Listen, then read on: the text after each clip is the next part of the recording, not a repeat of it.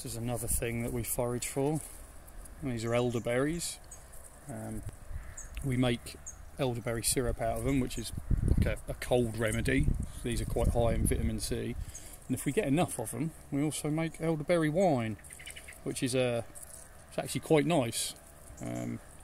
Slightly different to the elderflower wine that we make, obviously because they're berries, but it is a nice wine. So this is something else. Again, elder technically is not something you should eat raw, so you have to cook the berries. And again, if you're not sure what they are, then don't pick them. But all you need to do once you find the berries is just to pull the heads off. And as with other things, don't take more than you need, because obviously birds and the birds will use them over winter to feed themselves. And try not to damage a tree when you do it as well. But there we go. So that's elderberries. Not much to say really. It's just one of many things that we forage for.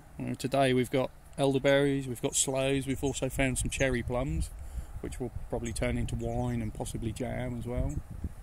So yeah, there we go. Elderberries.